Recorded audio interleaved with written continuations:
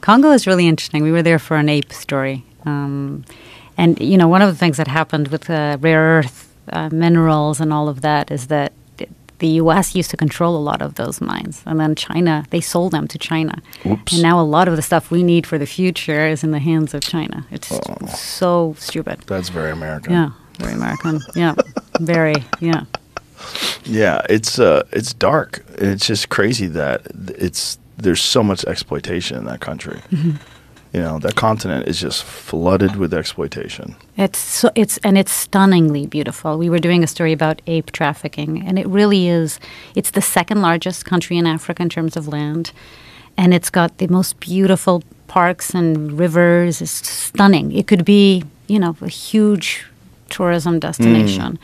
We had the opportunity of hiking up this Kahuzi-Biega National Park that leads up to the gorillas, where we saw gorillas in the wild, and it was beautiful, beautiful, stunningly beautiful. Who's trafficking in apes? Well, a lot of them are ending up in the Arabian Gulf and in Dubai again. What do they do with them? They put them in private zoos that they then charge visitors to come and see. They put them in private homes, people that want to have exotic pets in their house. Someone has a gorilla in their house? Oh, they do. Gorillas go for $500,000 or more. And Wow. It's crazy gorilla that they catch in the wild. And the sad part about it is that to be able to catch that gorilla, they then, and the same thing with chimpanzees, they have to kill the whole family because, you know, they're very social and...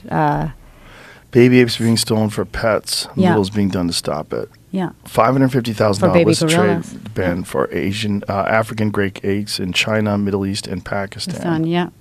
Wow. So they have to kill the whole family? They kill the whole family, Joe. It's horrible. And the sad thing... Why do they have to kill the whole family? Because, for example, if baby chimps, you can't carry your live chimp, for example, because they're too dangerous.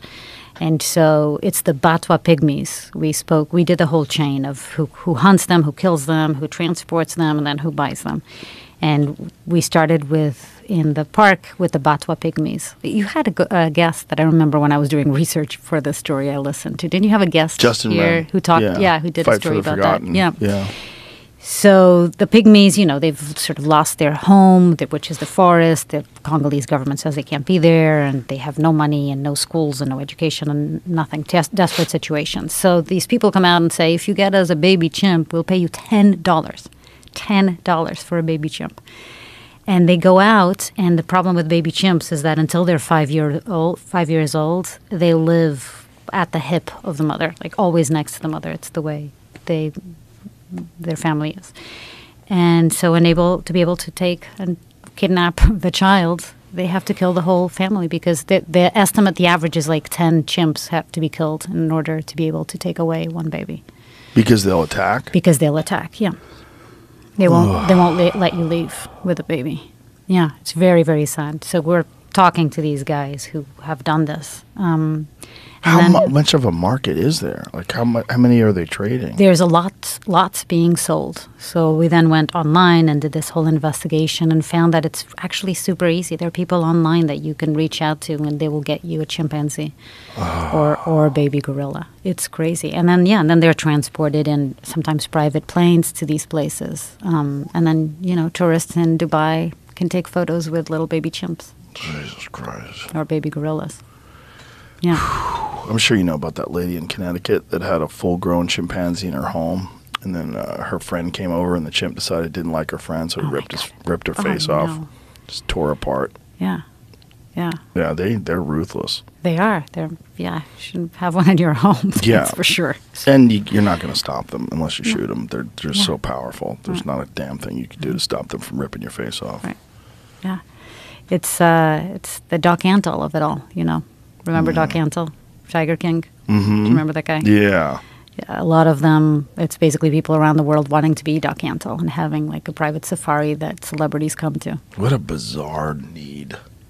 What a bizarre want. Have a bunch of locked up exotic primates in cages you can just stare at. But also what a bizarre need it is that we want to take photos and selfies with tigers and apes. Like, why? I went to a tiger sanctuary in Thailand with my family a few years back. And the beginning is kind of cool because the beginning you're around the kittens and the cubs are like super energetic, and they're jumping around and attacking things. These little tiny tigers, they're really cool. But it's just like, wow, and there's a lot of people in the room to make sure that the tigers don't go crazy, and they're little. Yeah.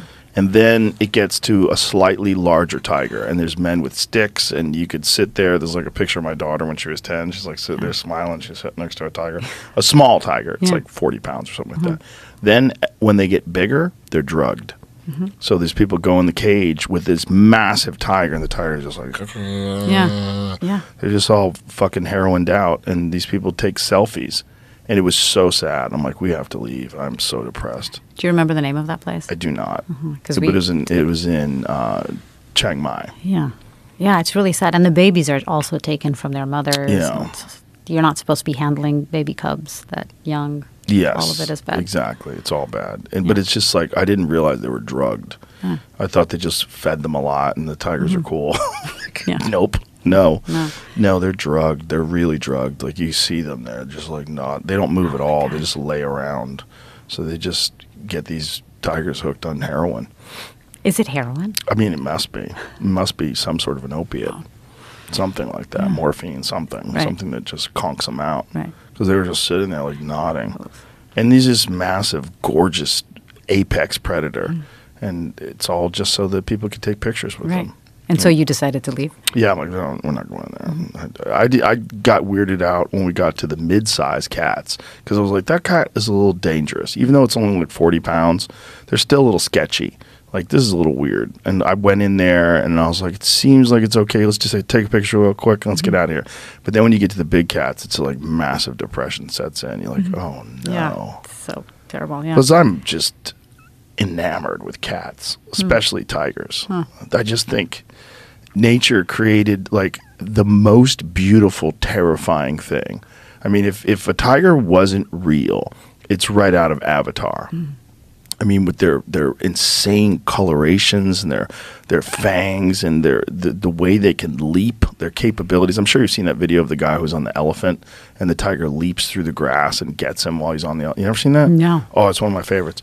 Because this guy is in India and he's on this elephant and he's riding this elephant and you see the grass move ahead of him and this tiger leaps like 15 feet in the air and slashes at this guy, and he's just lucky he got out of it with just getting cut up. Oh my Watch God, this. That is a nightmare. So the guy's on the elephant. Look at this cat. Oh my God. Look how it leaps. I mean, look at the size of this thing. But watch out, and he's all he's got is like a little stick. Oh my He's like, God. stop